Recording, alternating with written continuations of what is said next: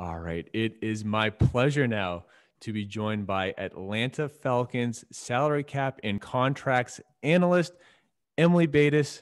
Emily, how are you doing today? I'm great. Thank you so much for having me today. Thank you so much for taking the time. I finally now have someone that has subjected themselves to me being able to ask a couple questions about a world that I would just love to know more about, and that is the inside operations of an NFL franchise. So really, thank you. I Of course, I'm happy to be here. So obviously, if your title is salary cap and contracts analyst, could we just start with where right now it is mid-season, the Falcons are coming off of a bye. What does your life look like now while you are in season? So in season, I don't do as much cap and contract stuff. We're not typically working on negotiations or anything. I mean, some will come up, but more of the guys we sign are minimums anyways. So in season, I actually help our other analysts a fair amount with some coaching reports and game prep every week. And then there are some maintenance salary cap reports I'll run every couple weeks or every month or so, just to get more of a view of the league and what their salary caps are looking like. But now that we're, closing in on almost December, I'll start changing my focus to maybe more of the free agency side pretty soon here. And before you do that, though, what exactly does your team look like? How many people are you working with? Our analytics department is 3 people. So our manager of football analytics is John, and then there's myself, and then our other analyst, his title is football analyst, and that's Danny Luskin. So we're a team of 3, and then we're actually within the football technology department. Got it. So then there's our app developers and our video department as well. Awesome. So when you're around trade deadline, all of a sudden, are you running ad hoc analysis on like, if this person were to come over, like, can we make it work? Does that type of stuff ever happen? Not that specific. I'll look at, some activity that's taken place historically, especially around the trade deadline. But as far as cap space goes and things like that, I haven't gotten to dig that deep into it. But this year was, for most teams, honestly, pretty quiet. Yeah. I mean, COVID just certainly threw a wrench into pretty much every company ever's plans for how they were going to go about their business. Yeah, it's definitely been a huge change. I mean, I've been working from home since mid-March. So, Oh, wow. yeah, I can do my job from home. I don't need to be in the building like a lot of other people in football operations. So, I've actually been based outside Philadelphia for most of all of the season, and then most of the off season since COVID started, except for training camp. But, it's been weird because football isn't a typical work from home job. So it's been a big adjustment for a lot of people. I can imagine. But good for you guys for being able to pull it off. I mean, I think it just goes to show, again, not just your world, but the entire business world, how much can actually be done if you embrace technology. The rigid borders of having to show up every day suddenly were erased for a lot of places. Yeah, I think it's going to be awesome for companies and sports too, just, showing people that we can get our jobs done and work from home and pull it off. We pulled off a virtual draft literally a month into working from home, and that was difficult and very have some long hours, but it was really cool to see how it worked. And the viewership was at an all-time high, I'm pretty sure, for the draft this year. So I'm glad that people got to witness the hard work that went into all the clubs pulling it off the way that they did. Yeah, I mean, people witnessed history. And when they announced that was going to happen, I certainly was among the crowd that was like, oh, something's going to go wrong for some team. There's too many players involved. And by players, I mean teams and the individuals on those teams, that something's going to go wrong. And then nothing did. I was amazed at how well it went off. Yeah, it was pretty impressive, honestly, for all of those teams and all the people involved at every club to pull it off as well as we did. And then, the league office on top of that to be as involved as they were too. It was very seamless, and I'm glad that we proved that it can work that way, because at this rate it might have to happen again this year. But yeah, right. But before I ask about what happens in the off season, this is your fourth season with the team. So this obviously is not then your first rodeo. Do you feel at all, like in season, if the team's doing well or they're doing poorly, whether it's a win streak or a losing streak, does it feel different for you just being in the building? Like, does team performance actually affect the stress in your day to day? So I will say that, there's definitely a different high and a low to winning and losing. And I think fans don't really realize, fans get so upset when their team loses and they're pissed off for the rest of the day, but they go to their job the next day and it's like, oh, nothing happened yesterday. It doesn't affect their life. But when you work in it, it definitely, has some pressure to it. And on a Monday after a loss, you act maybe a little more to yourself and just keep your head down in the hallway. But the day after a win is awesome because everyone's fired up and ready to go for the next week. So there's definitely some, you would rather win, obviously. So in essence, though, you guys are really, essentially, it doesn't matter the department. Being part of the franchise means that you're riding whatever high the team's on, and that high could be relatively low or it could be very high. I was just curious how much the ripple effect was to the other auxiliary departments outside of football, the players and coaches themselves. So with like our departments in football operations, so we have the, direct interaction with the coaches and with the GM and everyone else that's involved in football ops. So I can't necessarily speak to our organization is different, where we have our front office and then we have the rest of our company that works at, out of the stadium and some other locations. And I'm not sure the feeling that they get, being removed from the same building as us, but I would imagine that they probably still hurt at least somewhat and feel what we feel a little bit. Yeah, sure.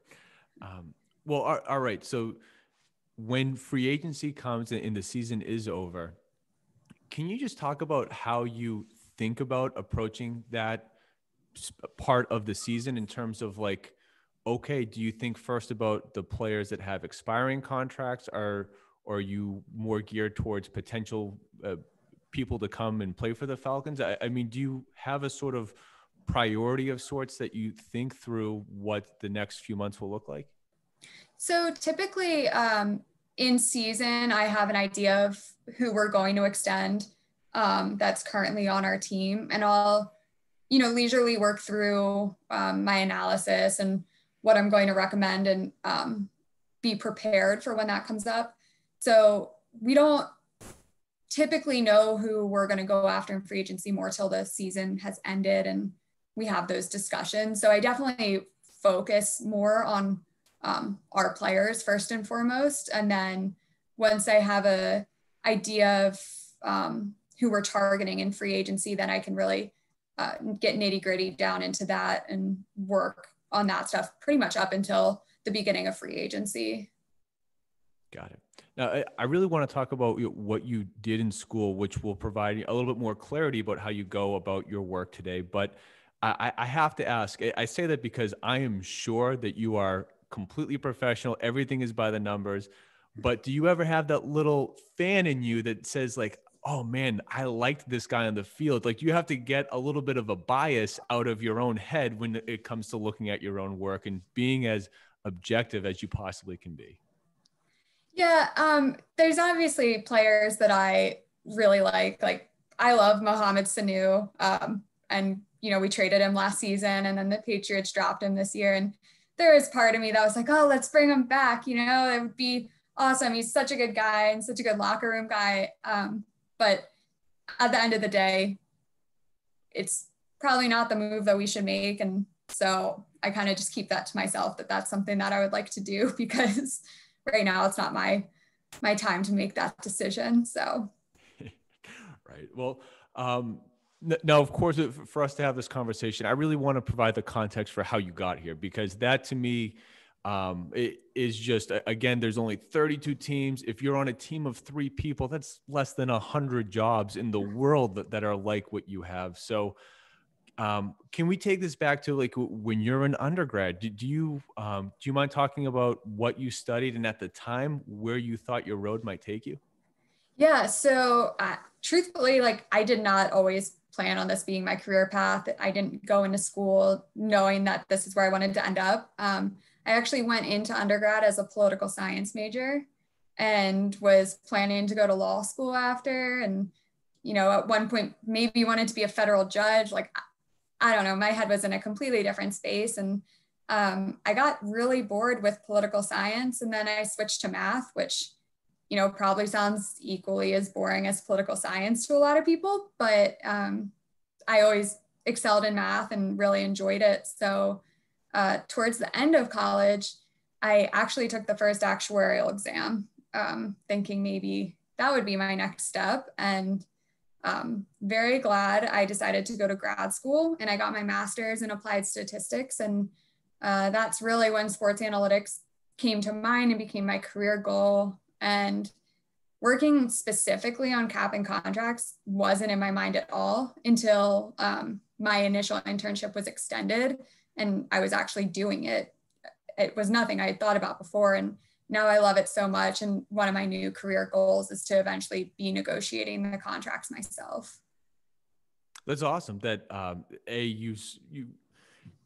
you kind of in essence rolled with the punches. You sort of you were flexible in your approach, where you were sort of able to see what was available and how that could then lead to next steps. And, you know, for your internship to be extended, and obviously then you're still, again, now on your 4th year with the Falcons. I mean, it seems like they've shown the capability to be flexible as well. And, you know, when they see talent, you know, think through, okay, what can we do to keep this person here? I mean, I don't mean to be putting words in your mouth or theirs, but does that seem to be accurate? Yeah, after my first 6 months of my internship, that was all I was supposed to be in Atlanta for. You know, I had a 6-month lease. I was leaving at the end of February. Like, I was sleeping with the mattress on the floor. Didn't take any furniture with me because thought it was temporary. And then the director of football operations wanted an intern, and so that became my new position. And then I became the salary cap research and analytics assistant, and for 7 more months, and then it was made full time. And yeah, they made the position for me, which was awesome. So that's all you got to do, really, is work hard. I have to ask though, how do you get that initial internship? Because I mean, that has to be a very highly sought after internship. So I actually, while I was still in my last semester of grad school, I'd applied to a full-time position with the Texans. Interviewed briefly, didn't get it. But then Carl, who ended up hiring me with the Falcons, is good buddies with the guy at Houston, and said, you know, we're about to look for an intern. Was there anyone that you looked at for your position that you really liked? And my resume was the one that was passed along. And then they reached out to me and asked if I'd be interested. So then I went through the interview process and had to take some coding tests to show that I knew I was capable of the job, and ended up being the one that got it. So just luck of the draw, I guess. I mean, I'm a big believer that you sort of create your own luck. So maybe it was luck of the draw, but you're only in there because of everything you did for the years leading up to it. It's still crazy to me to like that someone finds a way to like, if I've always thought of it as just this highly sought after job and intern. So do you have any advice to anyone that would be, you know, in undergrad now that's looking to possibly break in? Yeah. So one of the things that really helped me is, especially, I can't speak to every internship opportunity within football or football operations. But for analytics, at least, our the length of time for the internship was mid-August to mid-February, and it's full time, more than 40 hours a week. So if you're in school, you can't really do that. You'd either have to take time off or already be finished school. And I think that's something that people might not realize, like trying to get internships, they look for summer internships. And we're actually off mid-June to mid-July. The majority of the time colleges are not in school. So summer internships aren't really possible. So I think though, for someone that would be able to get an internship or a position, my best piece of advice is just like be willing to start from the bottom and work really difficult. And, like I said, I was an intern for over a year. So you have to grind and show the people above you how dedicated you really are. And I think too, a lot of people are like, oh, working in sports would be amazing. It's my dream. But I think it takes a special breed of person to not just want to work in sports, but to make it in sports. Like you have to be willing to miss parties and dinners with friends and even some holidays spent with your family. There are games on Christmas and Thanksgiving, and my family is from outside Philly and I live in Atlanta. So it's not always easy, but in the end, it's really all worth it because the passion you have for your job, and hopefully at the end of the day, being able to put on a Super Bowl ring and see all your hard work staring back at you in the face. But I also think putting yourself out there and trying to make connections with people that are already in the industry is really important, but at the same time, being cognizant of the time of year it is. So I think a lot of students and people don't think about, in season or free agency or during the draft, like that's a really crazy time for most of the people in football ops. And it's going to be really difficult for people to get back to you and respond and make the time to set up a call. So, just paying attention to the time of year it is. And then still, like, aside from that, definitely reach out to the people that are in a similar position to the one you want to be in. And it's a great place to start. Awesome advice. Now, you were on the Measurables podcast where you went into what I'm about to ask in greater detail. So I will push everyone to go check that out if they want more on the nitty gritty of the actual programming knowledge that you had to have in your back pocket as you went down this road. So do you mind talking about what you had learned throughout your academic career and then what maybe you had to learn when you wanted to make the jump over to working in the NFL? Yeah. So in undergrad, I learned R and MATLAB. Haven't really used MATLAB since then, but R definitely was a great first tool to use. And then in grad school, it was all SAS based with some R elective courses. So I took some more of those. But then to working for the Falcons, the coding test that I had to take was in SQL. Had never used SQL, maybe said that I had, and learned it on the fly for the test and did well enough, I guess, that, I got the position. But it's, once you know one, it's like, it's very easy to pick up another one because they are very similar. But those are the ones that, I spent the most time in. And then now I use some C# within like Visual Studio and this reporting tool that we use. But I mostly live in SQL these days with a little R mixed in. There you go. Yeah. And I had heard on that other podcast that you guys communicate on an app to one another. Like when you have a report that's how you can share it to colleagues on the team. Yep. Yeah. We have an internal app. Pretty much every team has an internal app now. And we can publish reports up, which is really cool. That's awesome. Yeah, that's certainly better than an email. That much I'm sure of. Well, I actually, one thing I'd skipped over, something that I've seen a lot of, and maybe I'm sure it's been going on for a lot longer, is the idea of like front loading and back loading contracts, because every athlete seemingly cares about the average annual value. Is that a trend? Like, am I super late to the party? Has this been going on for a while, that these front loaded or back loaded contracts? I actually don't work too much with the structuring of contracts, but I've started. Oh, that's a couple of years from now when you're really deep in the negotiation. Yeah, I'm hoping, but I think you can you tend to notice that teams with less cap room backload, and teams with more cap room that are able to will front load, just so it's a lot easier to get out of the contract if you need to. But Yeah, right. yeah, I can't speak much more to that right now. Sure. I did just also want to follow up on one other thing I had heard you speak on, which is when it comes to offensive linemen and trying to figure out how to best work on structuring a deal when there's not hard numbers on something. It made me think of Pro Football Focus. You know, has outside analytics, you know, companies have those impacted how you do your work? Because now there's a widely accepted grade on players that players really take to heart, like their rating on Madden. Yeah, we don't necessarily work off their PFF grades. We get them, but it's not as recognized by us as the fair grade because, you know, we do internal grading. Sure.